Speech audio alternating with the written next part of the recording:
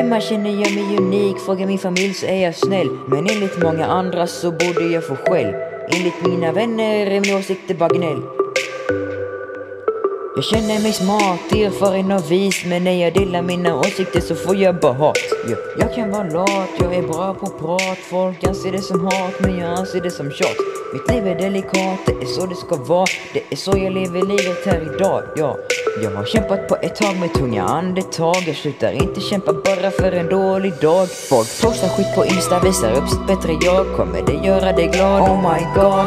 Folk laddar upp på Insta för de har en dålig dag. Men kommer det göra dig glad? Oh my god. Folk lägger ut en tröstbild för de har en dålig dag. Men kommer det göra dig glad? Oh my god. Fuck ja. Lyssna noga min vän.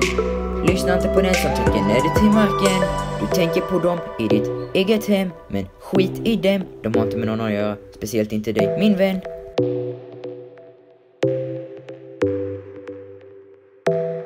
Posta skit på Instagram. Försöker rent få deras namn.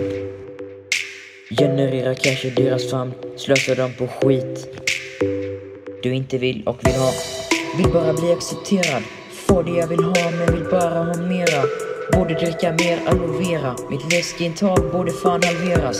Vill bara vara mig själv men det går inte alltid. Vill bara vara någon men jag är ingen bror. Och jag är absolut inte den du tror. Du vet inte var jag bor och du vet inte vad jag gör. Jag är en riktig amatör och jag fuckar upp allt. Fuck alla och fuck allt.